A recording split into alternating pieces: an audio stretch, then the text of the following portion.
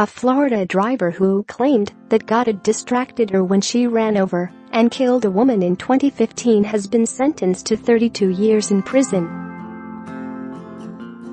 April Dawn Thomason, 46, of Key West, learned her fate on Monday, just weeks after a jury convicted her of vehicular manslaughter in the death of 49-year-old Stephanie Collins.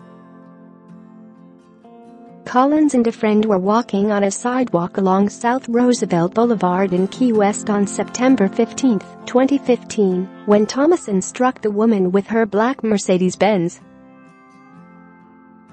The friend jumped out of the way and was unharmed. This article shared Thomason pleaded not guilty by reason of insanity, blaming the crash on a Xanax withdrawal and God talking to her while she was driving, reported Miami Herald. A day earlier, Thomason posted a message on her Facebook page that read, "I am asking for prayers please." Detox.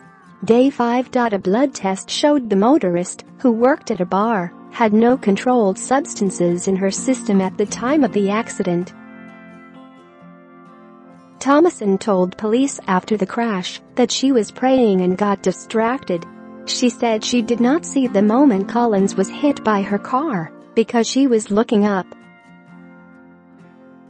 She was initially charged with second-degree murder, but the count was later downgraded to manslaughter.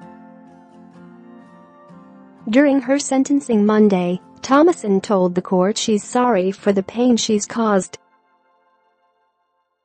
"I'm sorry for everything, most of all the loss of a person's life," Thomason said. Thomason's public defender asked the judge to sentence his client to 5 years in prison followed by probation, arguing that the crash was not a premeditated criminal act, but rather a tragic mistake. Collins, a native of Tennessee, lived in Cudjoe Key and worked as a dental hygienist.